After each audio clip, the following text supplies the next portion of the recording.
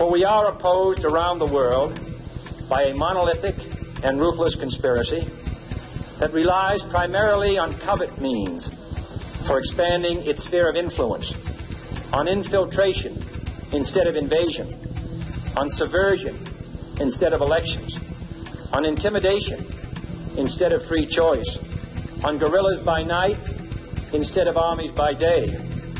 It is a system which has conscripted vast human and material resources into the building of a tightly knit, highly efficient machine that combines military, diplomatic, intelligence, economic, scientific, and political operations. Its preparations are concealed, not published. Its mistakes are buried, not headlined. Its dissenters are silenced, not praised. No expenditure is questioned, no rumor is printed, no secret is revealed. It conducts the Cold War, in short, with a wartime discipline no democracy would ever hope or wish to match. Good evening and welcome to OffPlanet Radio Live. It is November the 22nd, 2013. It is 50 years since the day when John F. Kennedy was assassinated in Dallas, Texas. And I wanted to do this without bells and whistles and frills. I played a brief excerpt from Kennedy's speech. This was the speech where he addressed the issues of secret societies and also at that time the contest that was going on between the national security state and the press.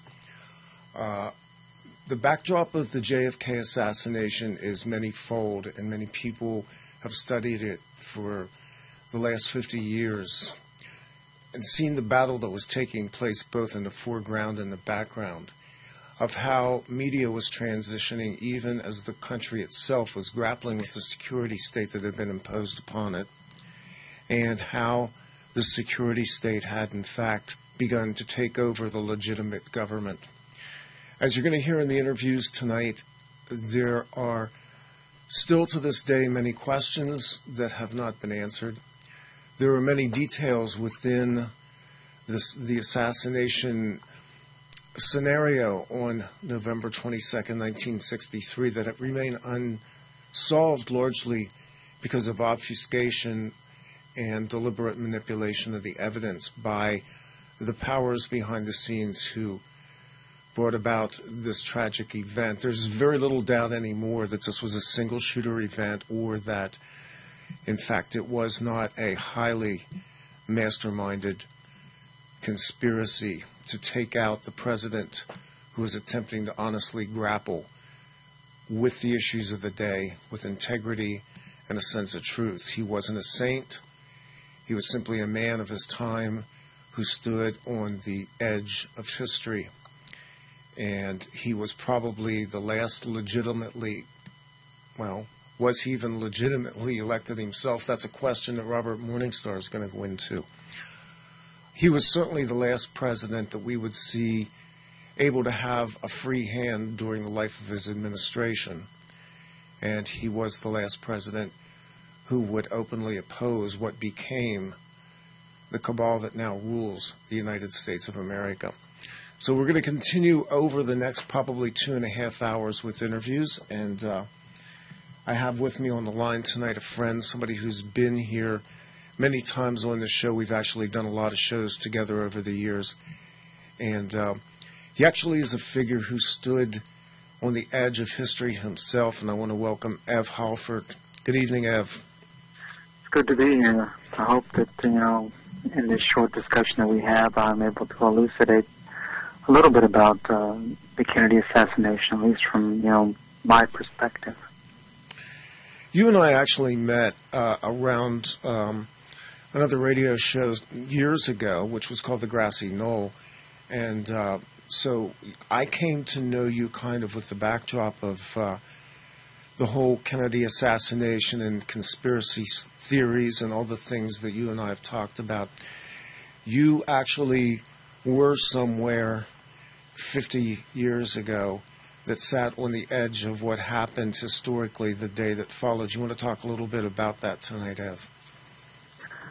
Well, it's not something I often talk about, but I was 4 years old, actually almost 5 years old, in November of 1963. And my father worked for a sensitive civil service job at Kelly Air Force Base, one of the military bases in San Antonio. And somehow he got a special place up in the motorcade. The day before, on November the 21st, there was a motorcade in San Antonio in much the same way there would be one in Dallas the next day. And I actually, as crazy as it may sound, got a chance at 4 years old to have a few words with President Kennedy the day before he was shot. The motorcade stopped. My father was holding me up, and Kennedy asked me a few questions. He asked me how old I was, what my name was. And I remember this as one of the first memories I have from that period of time of looking at him and Jacqueline Kennedy in the limousine with other officials now who I don't recognize. But, I clearly remember seeing both of them and having this short chat with him the day before he died. It's one of those surreal moments, I've often thought about, of all the children and all the places that he could have spoken that day before. Why me? And I guess as we've talked about, and in fact, I think that one of the first programs I did with Physical was talking about my father and his kind of Forrest Gump relationship to certain events of history, and I think I was just being carried along with that because he seemed to have been on the fringes of so many of these events of the last 50 years, beginning as far back as I can remember with the Kennedy assassination. And that was a transforming event. It was when the cabal, which rules the world at this point, made their final move and demonstrated that they could kill a president in full view of, witnesses, and even as it was being filmed, and they could get by with it. And to me, it's amazing that they've been getting by with it for so many years, even though, recent polls say that 80% of the Americans believe that there was a conspiracy behind the Kennedy assassination. People still are surprised that the media and the academic community haven't budged an inch on the official story. This says a lot about, what those in power think about us as human beings, because they're so willing to even at this point lie when they know that most of us, in fact the vast majority of us, don't believe them anymore. But they're so confident as to their hold on power that, they'll lie openly. That's just a, small impression of, my own personal experience of that day. Most people don't have memories going back as young as 4 years old, so I know that made an impression. Do you, to this day, have a visual picture of Mr. Kennedy that day? Yeah, I remember exactly what he looked like. It's funny, my father, told me that at the time that Kennedy had a lot of makeup on for the cameras, and that it was an eerie thing seeing someone, especially a man, with all of this heavy makeup on. And, my father, in his kind of dark and caustic and cryptic sense of humor, said that he had turned to my mother and mentioned that this is the kind of makeup that, that undertakers will often use, to make someone look a lot better than they in death than they probably looked in life. I don't know if there was something prophetic in that, but it did. I do remember that he looked, kind of pasty in the face, and almost surreal. I mean, it's like, you're watching something, through a kind of foggy, filtered lens, and that's how my memory is of those moments. Well, we have this image of this young, vibrant president, but in fact, Jack Kennedy was not well. In fact, I believe they did not want an autopsy done on him because they were going to discover that he was suffering from, I believe it was an adrenal disease. He was taking injections of adrenaline to keep going. He obviously had serious pain from his wartime back injuries.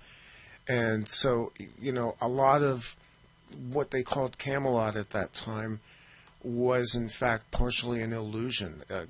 President Kennedy, in fact, was not in the best of health and was apparently in continual pain as well. Yeah, well, I've heard that the Addison's disease, I think, was Yes. Was a diagnosis. Look, it's obvious from just studying his life that he was someone that was raised in kind of elite circles and decided at some point to turn on the values that he had been raised by Joe Kennedy and the entourage that surrounded his father. And, you know, he was reluctantly pushed into this because, you know, his older brother Joseph was intended to be the president, and Joseph was killed in a plane crash during the Second World War. And so his father turned to him to fulfill his dreams about having a son that was president. And I think that John Kennedy kind of reluctantly went into that role. And when he realized, you know, what had happened, especially after the failed Bay of Pigs invasion, and he realized that who was controlling, you know, the forces of power in the United States, basically the CIA and the intelligence community, what Eisenhower called the military-industrial complex, that those people were the ones that were calling the shots. And he openly was talking about dismantling the CIA and dismantling key components of that whole structure. So, you know, there were a lot of people who were upset with him over the way he was taking the country. And, you know, yeah, I don't know. He had fired the CIA director, Dulles, and he had also formed the Defense Intelligence Agency, I think as a counterfoil to try and decentralize intelligence power, which in that clip that I played going into the show tonight, which was from 1961, he was trying to balance the uber secrecy that was surrounding the government's military operations with freedom of the press, and at the same time not enabling some sort of centralized power to coalesce. So he was really walking a delicate balance throughout his the 3 years that he was president. And he made enemies, as I said, in all areas. He wanted to he wanted to remove the old depletion allowance. He wanted to issue interest-free currency. In fact, he printed up silver certificates. Silver certificates, yeah. And he and $2 bills, among other things. And he was obviously not willing to enter into a full deployment in Vietnam, which, you know, Johnson immediately after the assassination reversed all those policies. He was not, you know, at the table with all of those in power, and including, you know, those from both sides of the aisle, both Democrats and Republicans, that didn't see him as the kind of leader that they wanted. And I think they wanted to make an example about, you know, the absolute power that they felt that they had to control the events going forward. And they've basically had a firm hand over the media, over the political arena ever since. And the fact that 50 years on now, you know, there's been no serious questioning of the official story and the official sources in the public media. It has been, you know, they still call those a question, you know, conspiracy theorists with a kind of derisive edge to it. Demonstrates, you know, their confidence that, you know, their absolute control over the minds of, you know, of so many in this country. You yourself have obviously kind of been interwoven over the years in some of the details of this. And part of the reason why I wanted to have you on tonight, Ev, what we talked about was some of the encounters that you had in your work as you were a priest in the Russian Orthodox Church, and you encountered what are called the White Russians, and in turn came into some information that plays into this as well. Give us a little bit of the background and details. Well, actually, I wasn't a priest in the Russian Orthodox Church. I was a priest in the Greek Orthodox Church. But I was in the Russian Orthodox Church for a very long time, for like nearly 15 years. And in Texas, I was part of what they called the Orthodox Church of America, which was from the Moscow Patriarch supporting church. And then after we came to New York, and after an unfortunate experience in a Russian Orthodox seminary, I ended up with the dissident Russian group called the Russian Church Outside of Russia, and I was with them for 7 years, from 1990 to 1997, before I entered into the Greek Church, and then I was ordained to the priesthood in the year 2004. So I was 7 years with them before I was ordained into the priesthood. So I've been a Greek Orthodox priest since 2004, 10 years now. Almost 10 years, yeah, in January. So in the 1980s, if I recall correctly, you had some encounters with what a group called the White Russians. You want to explain that and how that plays into the backstory of the JFK assassination? Well, anybody who's read or done any research on the Kennedy assassination will come across certain key documents. And long before the internet, I got my hands on a copy of a document called the Torbit document. The official title was what they call a nomenclature of an assassination cabal. It was one of the first documents that I read that questioned the Kennedy assassination. It was based on the Jim Garrison investigation, allegedly, written by some synonymous attorney named William Torbit. And in that document, it talked about some of the key players in the underground in Dallas, Texas. And among them was a young priest, an American convert named Dmitri Royster, who was named in that document, who I subsequently found out was Marina Oswald's father confessor when she came to Dallas after,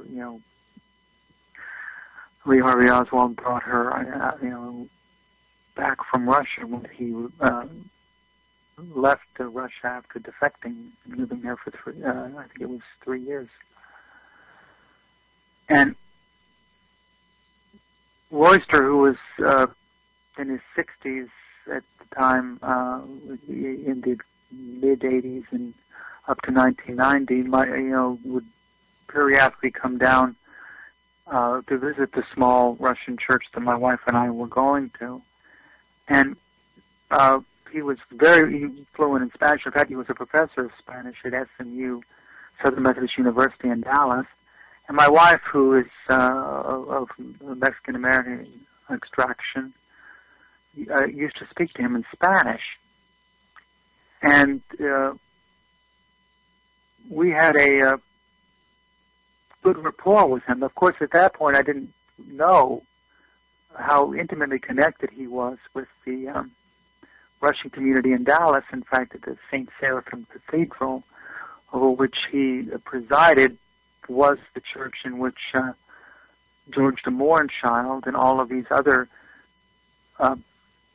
participants and benefactors of OSwald, attended church periodically. And in fact, it was a good 30 years after the fact, but I was involved with people that were still involved with the Mohrenschildt family. And it was Royster who had to finally give the final sign-off for me to go to this Russian seminary up in Crestwood, New York, where I attended for a semester. And, of course, that was in 1990, 1 year prior to the so-called collapse of the Soviet Union. And there were actual Soviet students that was attending that seminary when I was there. And it turns out that Royster, if you read the actual testimony of the Warren Commission, that he's mentioned a number of times. I actually went to the Assassination Records archive and did a word search for him and read. In fact, I printed out the entire transcript of various testimony concerning his involvement with Marina OSwald at the, during and post the time of the assassination. So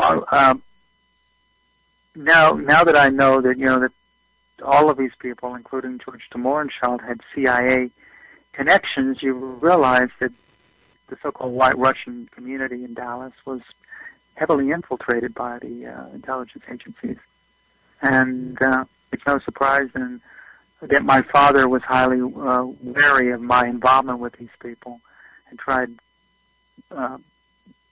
fervently for the whole several years that we were involved with them in San Antonio to try to get me to distance myself from them. In fact, one time he made a joke about it. He said that if you're not careful, you may find yourself becoming another patsy for these people, and just as OSwald was. And, I think as I said, I've talked about my father and his kind of life on the fringes of all of these things. I mean, he was at NASA during the Mercury program in 1964, just following the assassination, and then in the Vietnam War period, with the escalation, he was involved with DARPA for a while, the Defense Advanced Research Projects Agency. And then during the 80s, he was involved, at Lackland Air Force Base with basic training, and he ended his career basically involved with the Defense Mapping Agency, and then with the clinic at Lackland Air Force Base. And one of the last conversations I had before coming to New York was about how the Gulf War, the first Gulf War, was going to start, because he apparently had advance notice just a couple of weeks beforehand and called me up and said, we're going, to a live war in Kuwait. And he always warned me that his life had been on the fringes of all of these events and that I should be careful. So I was given a kind of glimpse into all of this when I was a very young man. Do you have an insight today, based on everything that you've studied, and I know you've read extensively over the years, Ev, into the JFK assassination, and also, you've done your independent research as well as, your encounters. Do you have any idea to this day who, somebody asked us in the chat room, and it's a kind of a loaded question because they wanted to know who you believe shot President Kennedy, and yet I don't think we have a single answer for that, do we? No, I think there were several teams there. There was a redundancy factor that they never wanted there to be a clear answer. I mean, it's layer upon layer upon layer of subterfuge. So, it wouldn't surprise me that there were 4 to 5 to 6 different teams there. Each one, finally, thinking that they were the ones that were there to do the job. And, that's part of the problem. It's like the age-old question as to who rules the world. Is it the Jesuits or the Zionists or the Freemasons, and you hear these countless, arguments between various proponents of various sides. And I think that, there's always this kind of multi-layered plan in order to mask the fact of who is in fact behind it. And my gut feeling is that for a brief respite, a brief period of time, these normally warring factions decided to come together because they all saw Kennedy as such a threat to their continued hegemony over whatever aspects of the U.S. economy or U.S. life that they had dominance, that they were all willing to come together in order to see that he was taken out. People that you wouldn't normally think would cooperate. And that's why I think when you look at the Kennedy assassination, you see it pointing in so many different directions. There was mob involvement and CIA involvement and probably possible foreign intelligence agency involvement, and and I think it's even just given the fact that Joseph Kennedy himself, obviously rolled the 1960 election. I mean, he pulled in favors from the gangsters in Chicago. He got the primaries tossed in West Virginia. So, your choice of villains here includes what looks like, in the end, some of the good guys. And Robert Morningstar, who you're going to hear as our third interview tonight, he's going to be after Nick Redfern. Nick Redfern is coming up next. And Morningstar was a pre-record we did last week. He did almost 3 hours, of which we're going to air an hour tonight, and we'll post it. But Robert Morningstar goes extensively into a whole list of people as well. And when you begin to look at the theater that was mapped out that day in Dallas, it looks like a shooting gallery, and it looks like there were multiple shooters with multiple agendas, multiple weapons involved, and it seems like they just lined up every possible angle and corralled President Kennedy and his motorcade into a shooting gallery. Yeah, and I think that there were gunmen, as I said, from every different group that had a hatred for Kennedy in Kennedy's plans. Yeah, and don't forget the Cubans. There's Robert Morningstar talks about this as well. The Cuban who is a man. Yeah, the anti-Castro Cubans who were very upset because of his failure to provide the air cover for the Bay of Pigs invasion. And I tend to be sympathetic that the actual people on the ground were the people that Mark Lane in his book Plausible Denial claims, that that it was David Ferry and the anti-Castro Cubans, that were major players in this whole thing. Well, and David Ferry has, there's some interesting details about Ferry as well. I mean, he seems to go through this almost like one of the fibers in a tapestry, and connecting him.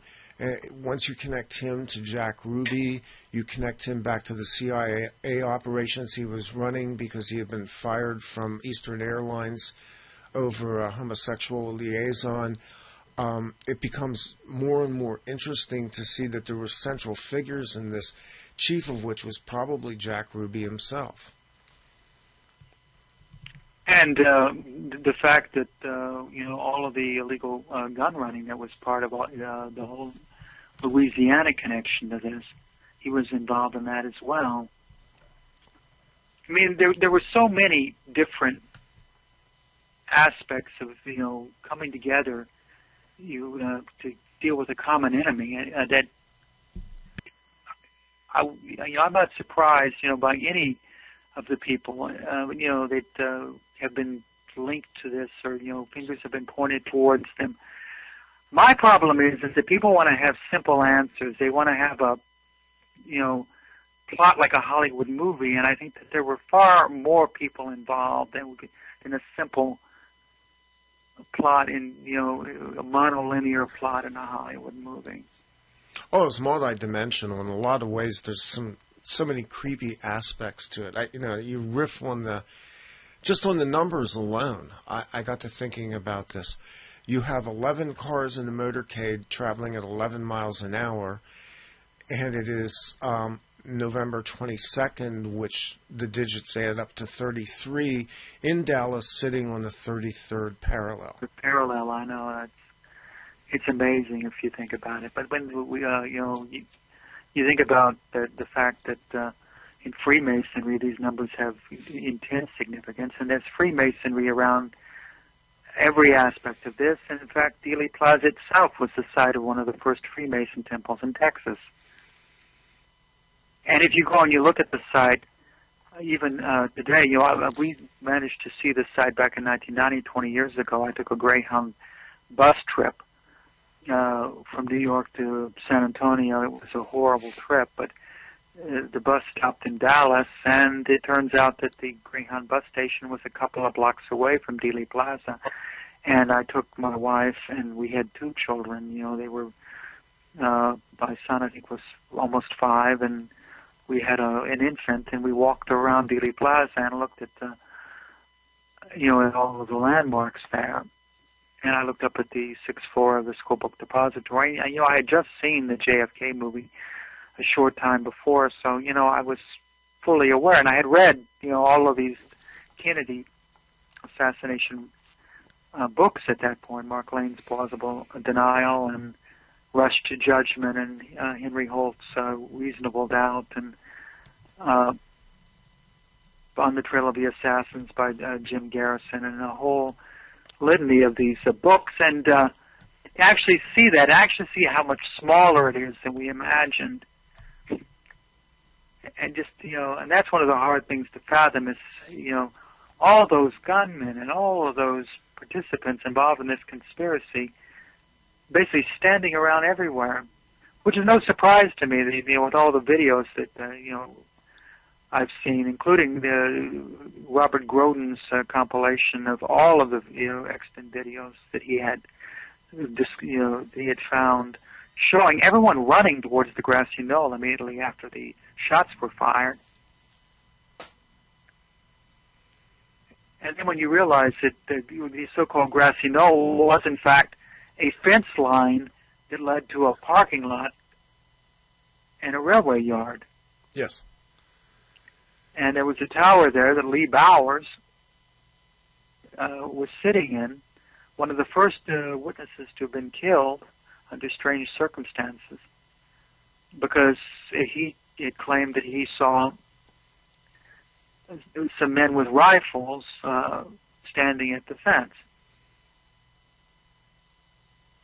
And all the witnesses that have been killed. I mean, this is one of the aspects of the of all of these false flag operations. Is those that have information that could potentially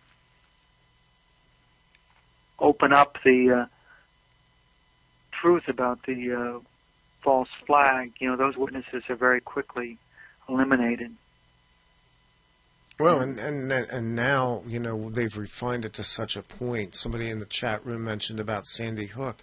Well, now you have completely prefabricated events with actors, crisis actors, and this stuff is just played out as media events.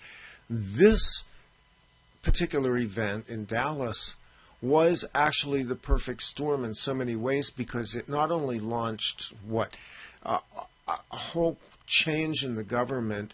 I mean, we saw at least 3 American presidents involved, if you consider the fact that George Herbert Walker Bush was also seen on the ground in Dallas that day. You have Gerald Ford, who would wind up on the Warren Commission, and you have Lyndon Baines Johnson. But you also had the media profile. Oh, Richard Nixon as well, by the way. Richard Nixon as well, yeah. Yeah, he doesn't remember where he was that day, though. No. But you have the next generation of It was politicians. a great film, though, that I saw by John Hankey. I don't know if you're familiar with it, about the JFK assassination. It's one of the best films that I've seen. I've not seen that, no. So my recommendation is that to do a Google search of the name John Hankey, Hankey, and you'll come across his film that he did, and it basically goes over the anti-Castro Cuban connection, and I thought it was fascinating. And and if you've read anything about Mark Lane's work, yes, then you'll be familiar with the story he tells in this film. And of course, he shows the Skull and Bones connection to all of it, and how all of these Alan Dulles and a lot of the key players involved, were from Yale and had been part of the Skull and Bones Society. Now, that's a connection that is beyond interesting. The whole Skull and Bones connection. That's one that I had not really thought about. And there was a movie that I think Matt Damon made called trying to remember the name, where it was a kind of pseudo retelling of the life of James Jesus Angleton. And he talked a lot about the secret rituals of the Skull and Bones and the whole underpinning in this society of these secret organizations. And I've had a tremendous fascination with these kind of secret societies, and which is interesting because it goes back to what John Kennedy said in the speech about how Americans have never really been open to the idea of secret societies running everything. But that's precisely what we have now, is these people with the secret handshakes, and the secret rituals, often occult rituals, and they're the ones that are basically still running the show now. And since the coup of 1963, where they took out a president, they make no qualms about the fact that that they rule this country with an iron hand. I mean, my son was commenting about the police state nature, how much more open now they are, where they used to mask the fact or would make a pretense about, freedom and, would train people, to believe that, we were basically an egalitarian democracy here. But now, they don't make any pretense about who's in charge, and that we're basically inmates in a prison system.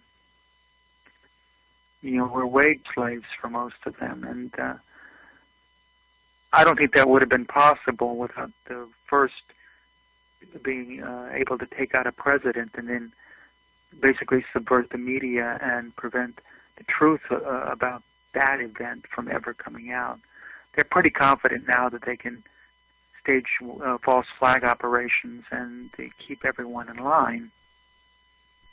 And I think that's, if anything, that's one of the greatest legacies of the social control that they gained by successfully taking out a president. Yeah, the Kennedy assassination was very much about securing the elite's place in the forming world. If you stop to think about it, JFK was really the first post-war World War II president. We had, obviously, Truman, who hung over from the war period, and then Eisenhower, who was basically elected on the strength of his military prowess during the war. So Kennedy represented kind of a shift and a real possible changeover, because we had this security state that was brought in, and this is one of the linchpins to all of this, was they never explained to us exactly what the National Security Act was. Most people have never read it, and most people don't really understand that not only was there a National Security Act and a National Security Agency, but in fact, in order to implement post-war security, they actually jettisoned the original constitutional government and stepped up what Eisenhower then called the military-industrial complex, which was basically the cabal of the corporate business interests in military and the military and intelligence agencies themselves.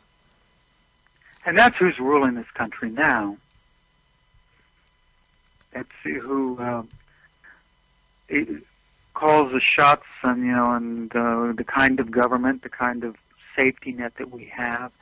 They're the ones that fund the elections for congressmen, and they're the ones that determine what policies are implemented by, our so-called representatives in Congress, and they're the ones that influence the judges in the courts. I mean, there hasn't been a legitimate, serious investigation of anything in the last 50 years.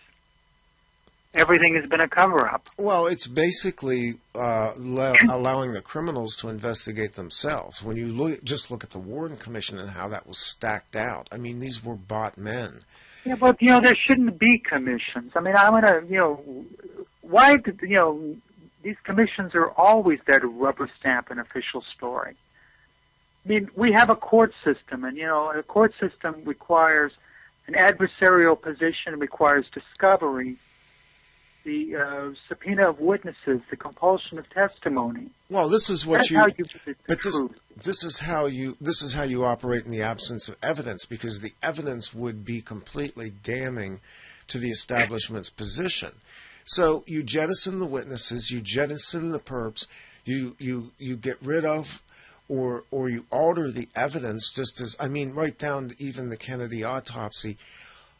And then you have a rubber stamp commission who takes what remains of so-called evidence and puts together the most ludicrous stories in the world. I mean, the single bullet theory that Arlen Specter propounded, that bought Arlen Specter 40 years of power in government, just as it bought Gerald Ford the presidency and all the other people in that commission who did not stand up.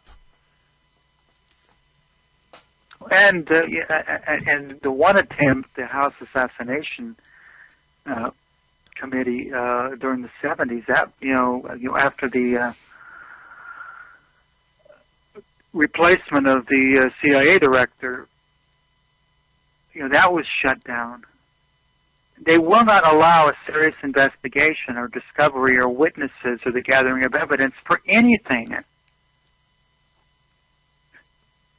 And, just in my own personal experience, in my own little copyright case, they won't even allow discovery.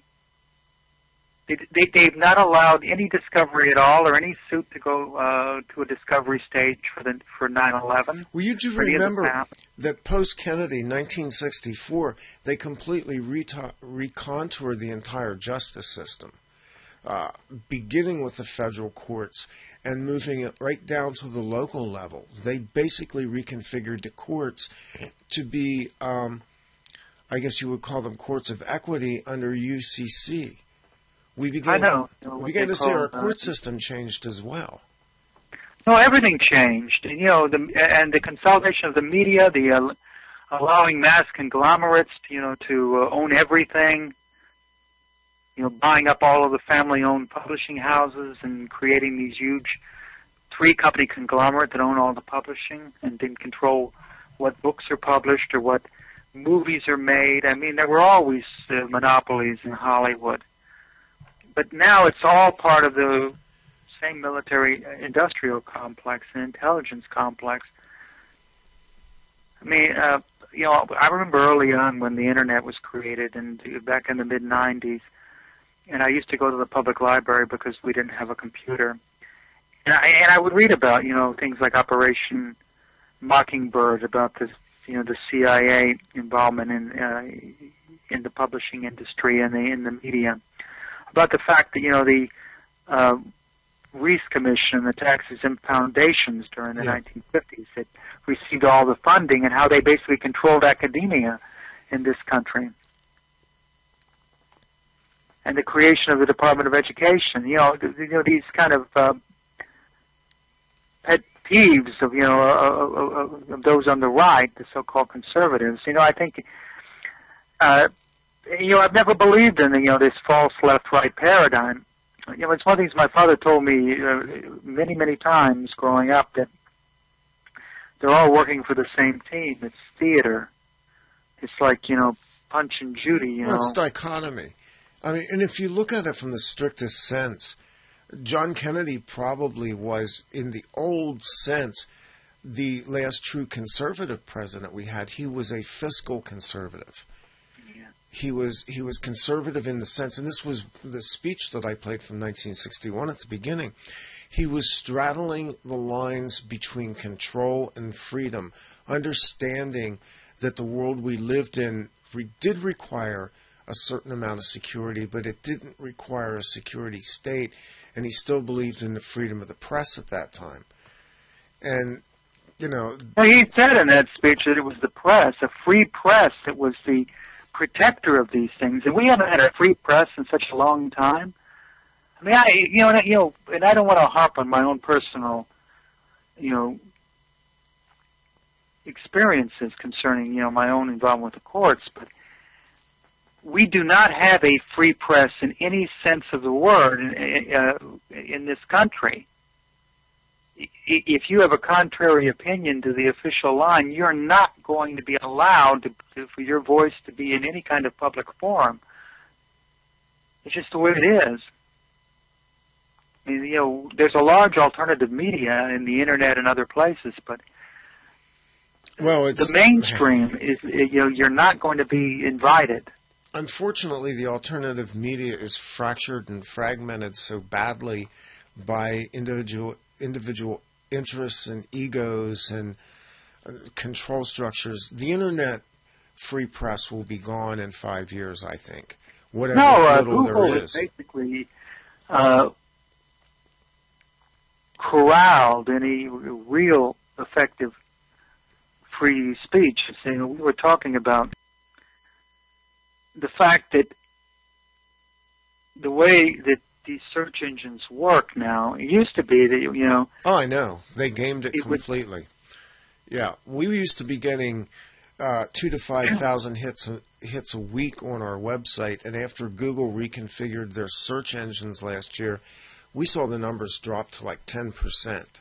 Well, just an interesting thing, and this is a sidebar, is that I was looking up to see some of the old interviews that we had done, and I typed my name, the program's Ev Halford, and what came up on a Google search bore absolutely no resemblance to anything that, and you couldn't find the programs. You'd have to go 5, 6, 7, 8 pages deep before you would even come across one of the programs. We got deep sixed, basically, and that's what's happening.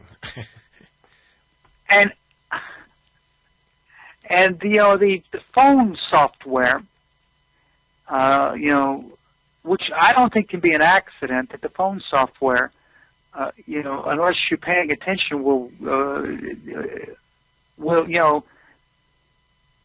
corrects like my name with Wilford or something that that bears no real resemblance to the name.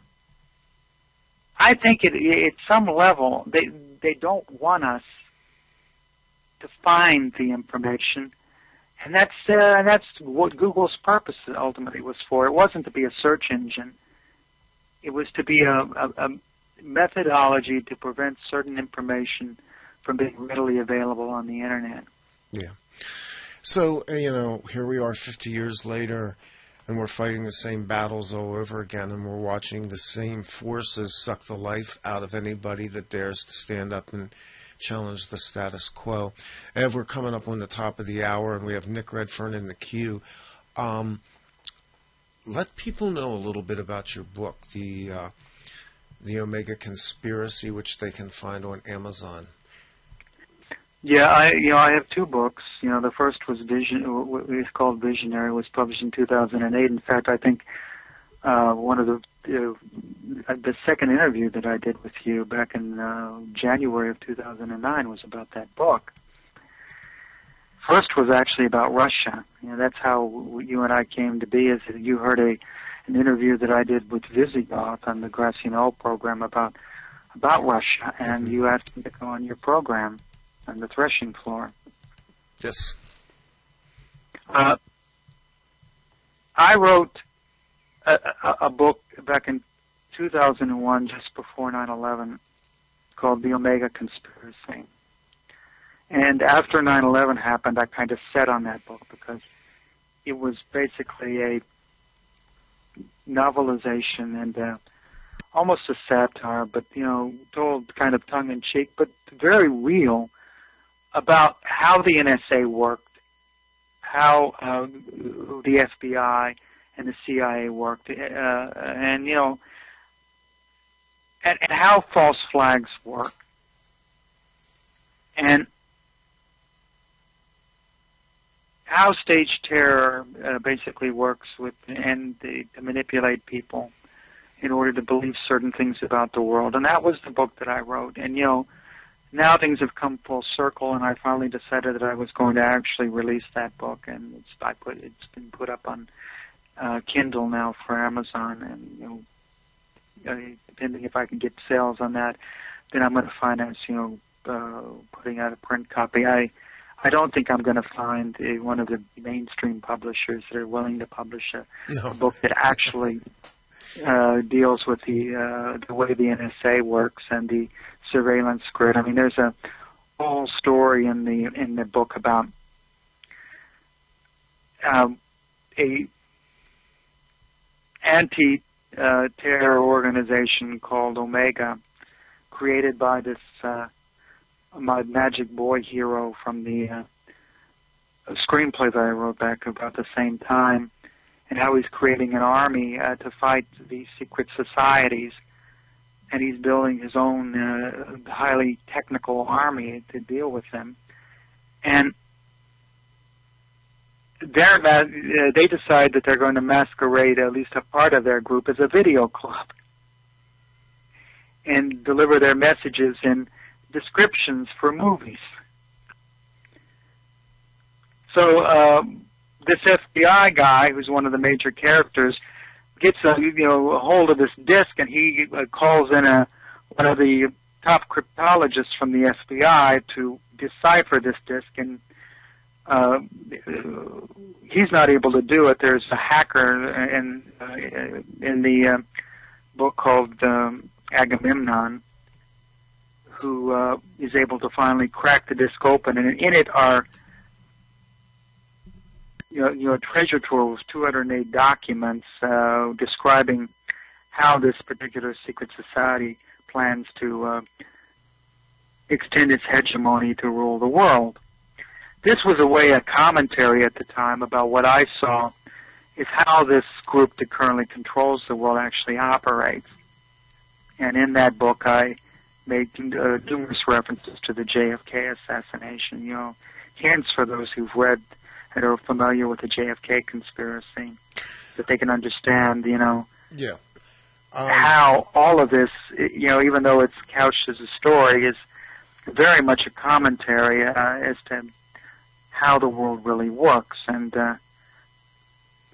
it's told in a kind of, my son was joking, that the major impetus of this is about a strawberry festival in a small town in Virginia.